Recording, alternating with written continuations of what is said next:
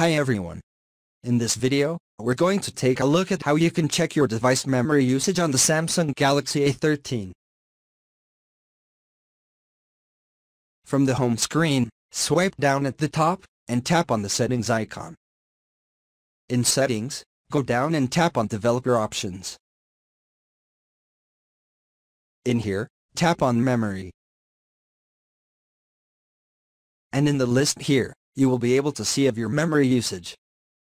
So you can see here, the average memory usage, the performance, the total memory that you have on your device, the average usage, and what is available left.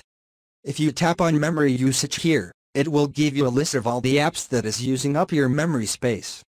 So you can see here, at the top Android OS uses up the most memory usage. Next, you've got Android system. And then as you go down, you will see all the lists of other apps that's using up the memory. Thank you for watching this video. Please subscribe to my channel for more videos.